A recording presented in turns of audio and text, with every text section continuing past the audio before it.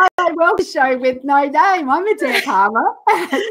and I'm Theone Rusianos trying to fix my seat. Seriously, just say shit. Oh my God. Fix my seat, I said. Oh, of course you said that. We come to you every Thursday morning at 9:30 a.m. Australian Central Daylight Time, Standard Time. My God, I'm wishing, which would mean it was summertime. And we love to bring to you people and organisations, charities, not-for-profits, community fundraisers who are doing amazing things to help the people in the communities around them.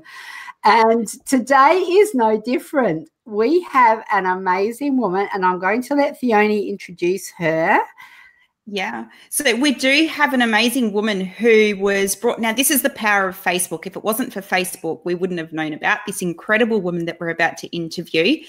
Sherri Beck we've got a link above to her Facebook page. Definitely jump in and have a look at that.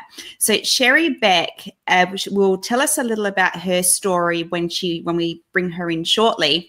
Her daughter was diagnosed with epilepsy. Now, if anybody out there has ever had an experience witnessing someone having a tonic-clonic seizure, will understand the impact that feels when your own child's having one, and the first one as well. So the first seizure is very scary. You have no idea what to do and how to help them. So Sherri in 2017 walked, now she can correct me if I've got this figure wrong, it was 1,600 kilometres from Adelaide to Alice Springs to raise awareness and funds for epilepsy. And she's added again, now we'll bring her in shortly, she's added again now walking from Alice Springs through to Darwin, so it's 1,500 kilometres. She's up to, I was stalking her page earlier and saw that she walked 53 kilometres in one day, which is crazy. It's called professional research. Yes. I was professionally researching her page. If you don't want it known, don't put it on Facebook. That's what I say. But this is a great cause and we do want it known. So that's right. So without any further ado, now we did have some technical difficulties, but with technical difficulties comes challenges and comes opportunities. It does, and some quick thinking. So we've got Sherri in on the phone. She'll be voice only. She can't hear me too well, so you won't hear me saying too much. I'll be playing in comments. Otherwise, it's just going to make it awkward for Sherri. So one for the books, right? Welcome, Sherri. Hi, how are you? I'm fine. Now, Sherri, thank you so much. We were just, Theone was explaining that we were having some technical difficulties bringing you on. And what we're doing, I'm going to show people, you can't see, but we're doing it the old-fashioned way. I've actually got Sherri on loudspeaker on the phone all the way from, I believe it's Daily Waters. Right, we're just leaving Daily Waters now. Okay, so for the next 20 or so minutes, Sherri, if you don't mind sharing with us a little bit about your journey, and Theone has, shared in the introduction. I don't know how much of that you heard, but she said about your daughter having epilepsy and you being prompted to walk already. We've got some background noise there, but that's part of what's happening. So could you share with us a bit about your journey, Sherri? Yeah, sure. Sorry about all these technical difficulties. When you get to annoyed, let me know and we'll try and hop back into the motorhome again. Can you hear me okay? Yeah, every second word is perfect. So it's a matter of filling in the blanks. If it becomes too hard, let me know and I'll put back into the van. That's not a problem. Okay. All right. So, yeah, our journey with epilepsy began back in 2014 when my daughter was diagnosed after having her third seizure when she was 12 years old. And it opened my eyes to a whole new world, a world that I didn't really know existed. And I realised that there was very little support, very little government funding, and a lot of our supports were taken away. And I made a promise that when we got ourselves stabilised and what I got out of what I was referring to as a hellhole, that I would do everything within my power to spearhead change and to build a community of support around epilepsy awareness. So here I am, now here living my promise. Sorry, I missed that last bit, Sherri. I okay. I said I'm out here living my promise, because I promised that, I would do everything within my power to create epilepsy awareness and community support, and that's what I'm doing. And I'm curious as to why the walking. I mean, I'm super impressed, and it's something that, you know, sort of people talk about, that, you know, we're going to do this, we're going to do that, but very rarely do. And how I know the drive to actually get up and do that, and the logistics around doing that. If you want to share a little bit about how that comes together, because it's it's just for you to get out here and do something like that. Like a series of events really got me to where it was. I had come from a very dark place, and I very briefly I actually went to a massage therapist who looked at me in the eyes, and she says, "You've got the ability to run marathons." And at the time I was around 95 kilos, and I looked at her and I snorted. I think it was in my mouth, and I said, "Do you see what I see?" But she looked me dead in the eye and she said, "You have the ability to run marathons." So I'm not really sure whether to blame her or hurt her, but she's really fun and see. From there on out, as I was saying, I'd been in a very dark place, and I was wanting, I had my self-worth being through domestic violence, and I was just searching for something better. I knew that there was something in my, my potential that I could do better, and I went to these series of mindset events. And it was in one of the 4-day events I attended there that cleared a lot of my old beliefs, limiting beliefs rather. And I know, as cliche as it sounds, I've got a glimpse of what my potential was. And by combining that with epilepsy, commitment, and I understand that when you make a commitment, that the universe will open everything up to you, and as long as you follow through, you'll here I am. Yeah, so this is your second track. So the first one was in 2017. I started that one from Adelaide to Alice Springs, so that was a 1,600k journey, and about 33 days to do that. So this is the stage. I came into Alice Springs in November 2017 thinking that was it and I was done. I realised there was actually a lot more that I was still willing to give. So I had originally dreamed that I wanted to walk the entire shop. I went, I'm going to do it, and here I am. So it took from, did you say November 2017? Yeah, so September 23rd I left. I arrived in Alice Springs on the 4th of November. Okay, and then so 18 months later you've regrouped and finishing off my original plan. So are you working, so is it, are you going from Alice Springs to Darwin this time, or all the way? Alice Springs, Darwin. Okay, beautiful. And so you're at Daily Waters today? Correct. Yeah, I'm just walking past a sign that says I'm 160 km south of Mataranka. So okay, Google that. We're sharing photos from your page with everybody. So is this the NT Link? Tell us, is he a truck driver that just came past, or is he part of your crew? Which one was that? There was the one where you actually had the post on there saying that you were, I think it might have been even yesterday's post, Sherri, where you were saying that you were feeling a little bit mentally challenged, and there was a couple of road trains that stopped, and there's a beautiful photo of you standing there next to on the running board at the NT Link. Mm-hmm. They were just random truck drivers that had heard because obviously they talk on their CB. They see this crazy woman walking in the highways. They're all talking. Yeah, there's a couple of guys stopped and donated generously, but it's not we just lost. I've just lost you after donated generously. So yes, going past. Yeah, so I have no affiliation. They were just random truck drivers that had heard of my story, And it's not uncommon for them to, suddenly stop in the middle of the road and offer encouragement or honk their horn or whatever it might be. So definitely getting a bit of a reputation between the truck drivers at the moment. Well, I'll tell you what, you couldn't, you couldn't hope for better support, really. Absolutely. They travel a few kilometres, those guys. They've got massive hearts, and they would have lots of time to think about how they're going to donate. Exactly. So you're on the road now. You're actually walking now. Yep, as we speak. If you didn't have video, otherwise I could show you all the termite mounds and the red dirt that's around me. Well, we've got Theoni's been sharing some photos from your page, and so we've had a little glimpse, and there was one there of you with, it said sea, and it had flies everywhere. So, my God. The point you think you find that's more valuable than shoes. Oh, bet it is. I have swallowed about 3 or 4 of the little blighters. They don't look little. Now, I do want to go back to... I'm just asking a question. Hang on, Sherri.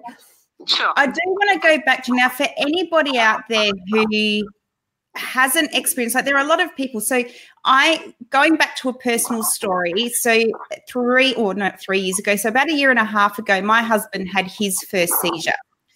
And that was the first time I'd ever experienced a seizure, witnessed a seizure. And it is a scary thing to watch. But he's a grown man. He's my husband. It'd be my reaction, I mean, you love them no matter who they are, but when it's your child, it's a completely different thing. So how did you cope with that initially, witnessing that very first seizure? It's not, it's definitely not. No, Sherri, we're only getting every second or third word now. Okay, can you hear me now? Yeah, now you come back in, yep. Okay, let me just stand still here for a moment. The first seizure actually happened with Emily's grandparents. So I was at work at the time. I got the phone call to say that, quite a hysterical phone call from my mum. And I was just picking out words like seizure, it looks like she was going to die, I've got the ambulance here. And it certainly sent the adrenaline rushing. The paramedics, understanding that I wasn't conveying what was going on, they picked up the phone and they said to me, look, your daughter's had a 5-minute tonic-clonic seizure. She'll be okay, and we're going to take her to hospital. Well, as a mum, to lower my adrenaline, I just hung on to the words of she's going to be okay. So I went, all right, it's, it's a cold, it's a flu, it's that type of thing. We'll just get to the hospital, we'll get her sorted out and we'll all be okay.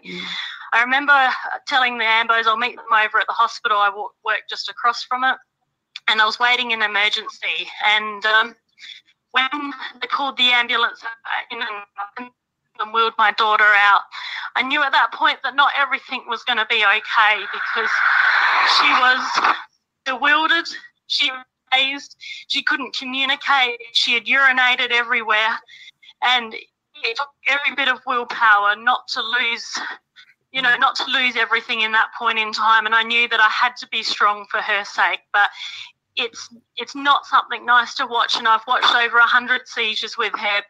Not one of them is any easier than watching it for the very first time. Yeah. Now, we've got on watching with us Beth Williams today. So her partner had epilepsy and he passed away 5 months ago. So I'd imagine what you're doing is, so you do what you do from your own personal experience. It helps you get along through the journey as well, but it helps other people. So this walk isn't just about raising awareness for epilepsy and what it does. You're raising Sorry, the walk's not just about, I lost you after that. The walk is about raising awareness, but not only awareness, it's about raising money. So tell us about who you're raising money for. Sure. So this time around, I've chosen to support the Jamie Lee Ross Foundation. Now, as a parent, one of the greatest fears is to lose your child to a seizure, or to lose anyone to a seizure. And so with the Jamie Lee Ross Foundation, their daughter was 18 years old when she had a seizure in her sleep and she never woke up again. So because that's obviously one of my greatest concerns, I've elected that our values align, and I've elected that any money above the cost of this trip will be donated to the Jamie Lee Ross Foundation. And essentially, they're a 100% not-for-profit organisation that's run solely with family and friends and volunteers. So they are raising money for seizure mats, and I think they've donated over 30 seizure mats so far in the couple of years that they've been as a foundation. Could you just explain what seizure mats are? Sure. Yep. So it's just a smallish type of mat that will sit underneath the mattress of the bed, so that when a child or a person has a tonic-clonic seizure, so the full body shaking seizure, it will set off an alarm during the night. So what it does, it gives a peace of mind to the parents that they can have a sleep, because one of the big things with epilepsy as a parent is you become extremely sleep deprived. And as many people know, when you're sleep deprived, it is hard to handle a lot of other things. Yeah. So just having one of these little supports of popping a seizure mat where you know that you can sleep because the alarm is going to be high-paced enough, wake you from your sleep should your child have a seizure. It just gives you that peace of mind. These seizure mats are worth around $1,000. Well, that's amazing, and so it would be a blessing to be able to get one of those if your child did have epilepsy. So it's what we can do is we've actually hooked up what we call our chatbot. If people want to make a donation towards the Jamie Lee Ross. Where's the thing? There we go. Jamie Lee Ross Foundation. You can't see what's happening on the screen, Sherri, but Theoni's producing. She's just popped up the name here, Jamie Lee Ross Foundation. Sherri set up a GoFundMe page, and you'll find that if you can just type HOPE, H-O-P-E, below, then you'll be able to access the link. It will be sent direct to your inbox, and you can donate to the Jamie Lee Ross Foundation through the GoFundMe page that Sherri has set up. And that's open for when's your ETA in that? Because this, after we've been live, this show will still have circulation. So that, I guess, that would stay open, does it, or is there a close-off date for your GoFundMe page, Sherri? Yes, the date, did you say, is that what you were asking? Yes. The date when I arrived, so I arrived in Darwin around about the 13th of June. The GoFundMe page will remain open for a few weeks after that anyway. So, whenever people, it's convenient for them financially to donate, and outside, if for some reason that gets shut down quicker than expected, you can always contact me on my Facebook page if you wish to make a donation or direct her in the right channels. Beautiful. So if you're watching this either live or on replay, just remember that there are amazing people out there doing amazing things to help their loved ones and other people in the community as well. So it's just amazing. I just have to ask you about those flies again. What are they like up there now? It's like cold and wet. So what do they taste like is what I thought you were going to say. They were waking up. It's a bit of a cooler morning. So in comparison, the flies are pretty tame, but I would not walk out without a fly because I wouldn't be able to do this interview without swallowing probably 6 of them. So, it would be breakfast. There's still plenty of flies around. It is a good walking morning this morning because it is overcast. It is a bit cooler for in the Northern Territory. But we have had days where we're up close to the 40s, and it absolutely takes it out of you physically. But we're trying to hydrate as much as we can, and we just keep pushing forward. And what's your average kilometres like? You would have to have some sort of plan that it does depend a little bit on the day, because depending on the injuries that I've had the night before and a variety of different factors, because there's a lot of emotion involved with this trip as well. My best that I've done so far is 51 Ks. That was a personal best over my entire walk. And sitting around 40 to 45 Ks a day. So you're looking at about a marathon a day. Yeah, it's amazing. That is stellar performance there. And I did read on your page also that you're always looking to beat your own personal best. So yeah, that's it. Yeah. I'm just living a life where I feel empowered so that it can inspire people to reach their highest potential, because we all face traumas and challenges in our life, but if we can find, the benefits or the purpose of it, it can step us up to another level where we can, help other people step forward and move forward as well. Well, you've definitely inspired me, and I think maybe not to walk to Darwin, but definitely to get over any pity parties that I may or may not have been having over the last few days. Yeah. So you're an amazing woman. You're doing some amazing things.